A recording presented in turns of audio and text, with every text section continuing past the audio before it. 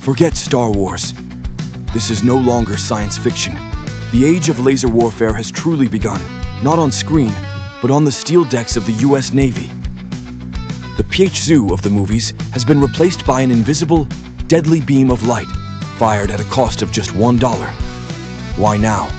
Because the battlefield has changed. The new enemy is not a billion-dollar cruiser.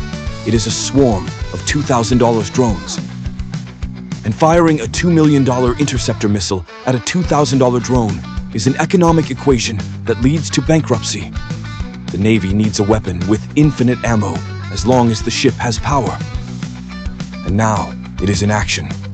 A hostile drone appears. There is no explosion, just a high-energy, invisible beam converging a searing heat onto a single point. Within seconds, the drone's sensors are burned out, its shell melts, and it silently falls into the sea. But the Pentagon is not the only player in this film.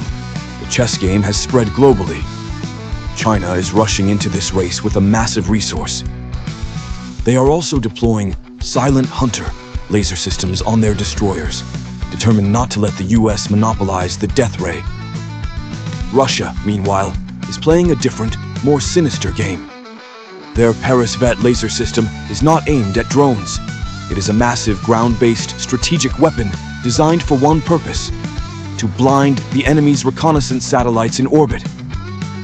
They are not trying to burn the ship. They are trying to blind the eyes of the fleet.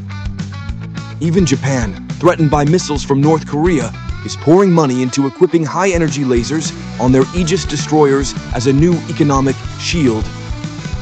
All of them are facing the same staggering challenge. Shooting down a slow-flying drone is one thing. The holy grail of this war is to destroy a missile. This is a completely different beast. A missile is a sturdy metal tube hurtling towards you at 3, even 5 times the speed of sound. The issue is not the power of the beam. The issue is timing. To destroy it, the laser beam must maintain perfect convergence, absolute stability, on a target as small as a coin, like the guidance system, for several seconds. But that target is screaming through the atmosphere. Any vibration of the ship, any disturbance of air or moisture will scatter the beam.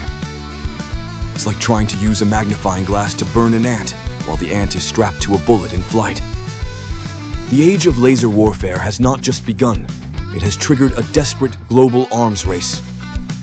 It is a race between directed energy and super-hard materials, between the speed of light and the speed of an incoming warhead, a battle where the winner will be the one who masters physics.